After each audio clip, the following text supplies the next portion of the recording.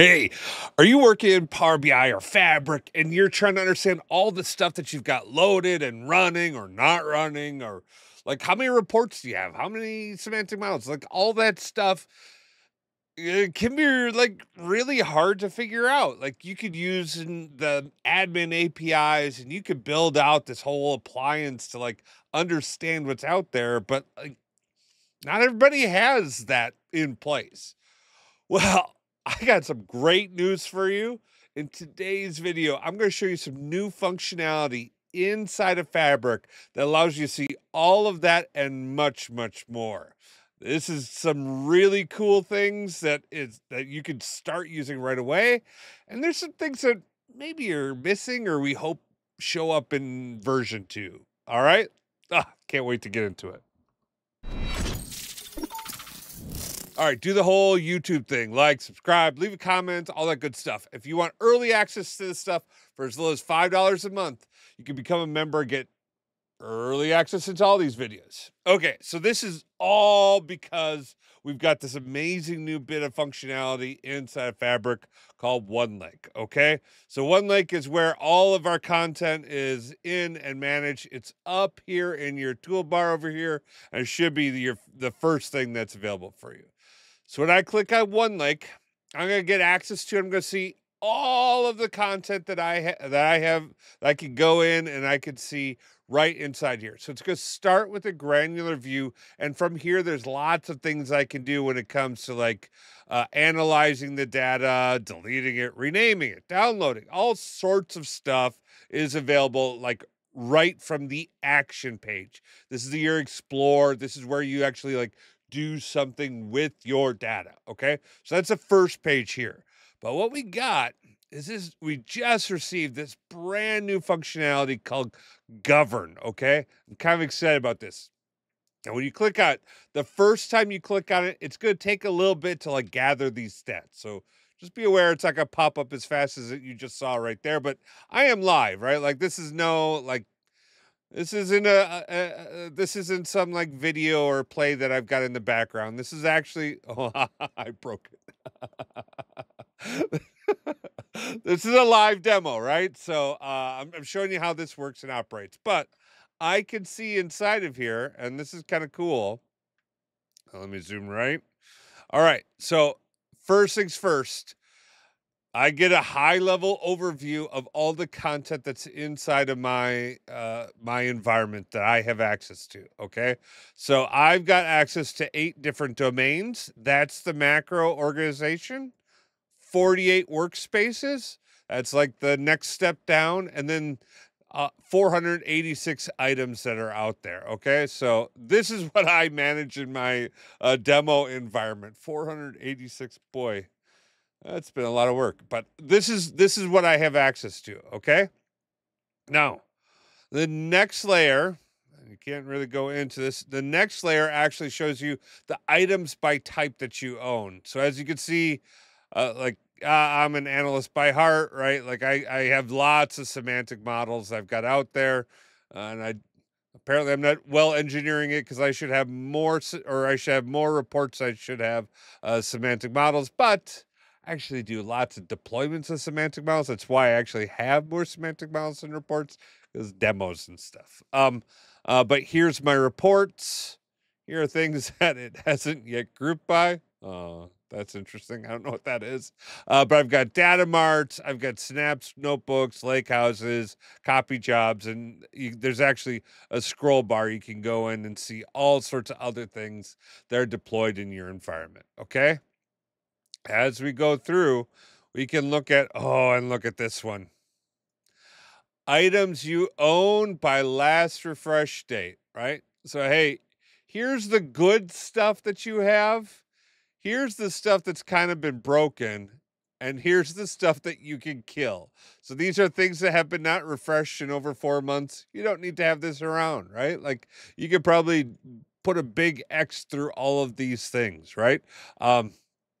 Now, this is my demo environment, so I have lots of static things that are out there. So, that's just kind of what it is. But if you're running this inside of an enterprise or a company, that's a good place for you to look at. All right. And then, oh, look at this. This is a big one. Items with descriptions. Okay. So these are things that are properly labeled and have descriptions on 'em. Those are those assets that you're using and doing right. So 12% of the stuff in my demo environment is done right. 88% is done wrong. Well, or not properly governable. So, okay, hey, that's fair enough too. And then the last item here, I'm just going to kind of slide this over so you can see it, is items by last access date. So you can see, like, what is the stuff that you're using all the time? What's the stuff that you sometimes use right here? And what's the stuff that aren't just really being used anymore, right? Again, this is probably a big chunk of stuff that could kind of go inside of your organization, right? Now, not necessarily something that, I'm going to do in my demo environment, but, and you don't necessarily want to kill everything that hasn't been used in 4 months, but maybe take a look at it. All right. This is kind of cool. Okay, high level, great. But let's take a look at this view more item. Okay, if I click on view more, it goes into a whole analytics workspace so I can see more information on it. All right, so I can actually see my breakouts, right? So here's the information that I had before.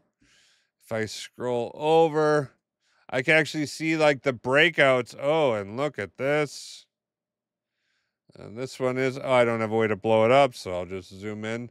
But I can look at all the items broken out by the domains and how the workspace is being used, what type it is, right? Like I could do a root cause analysis, understanding where I've got my biggest things I could update and fix, right? As I scroll down, I see more details on those items by type, right? And a better visual.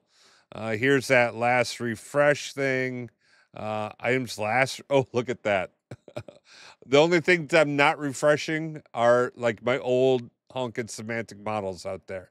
So actually, that makes sense because I've got well-engineered solutions I strive for. So that's cool. More details here, and then we get into like, hey, how are you integrating with sensitivity labels? I don't have that in my demo environment, right? Uh, yeah, unlabeled, more of that. That's more if you're using labeling. And then look, I've got 3 master data sets. I've got certified promoted. Oh, I mean, this is all in all, this is pretty cool. You can actually see lots of information about this stuff inside of your OneLake. All right.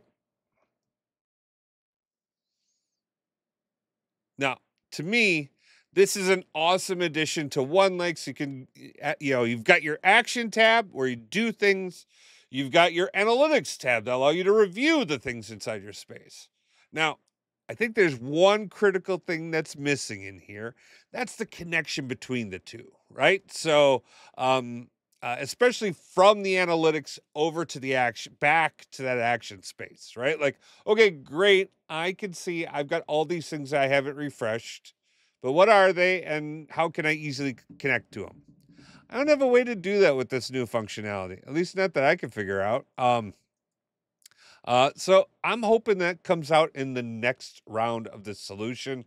Uh, but this is something that's pretty cool. That's just out there, relatively new. So it's in preview. Lots of opportunity for enhancements and fixes. So I like, hey, let's get some ideas out there for like getting that action functionality added in here. I would love to see that because that would tell the complete picture from my aspect of how this should function and work. If you have other ideas, put those in the comments down below or like hit me up on X or over on LinkedIn, and we can talk about it. Do the whole, like, subscribe thing. I really do appreciate it. And members, we're growing. We've got a community of 10 of us now. There's 10 members. Become a member. Help support the channel, the stuff I do, all the lights, all the subscriptions, all this stuff. They cost a little bit of money. It's okay. It's fun. I enjoy this stuff. But, a little bit of help would be appreciated. Buy me a cup of coffee, basically, is what that boils down to.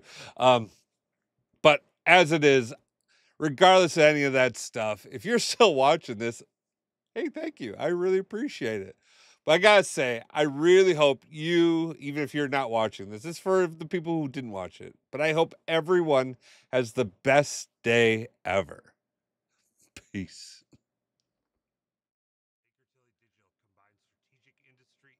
All right, this is a lot. I get it. There's so much that goes on in fabric, and this could be a lot for organizations to take on. If you need help, head over to bakertilly.com/digital, fill out the form, and myself or one of my coworkers, most likely, we'll reach out, we'll get connected, we'll help you out, we'll get you through this stuff. It's all right. But if you think you can do this yourself, and I know you can, check out this video or this video.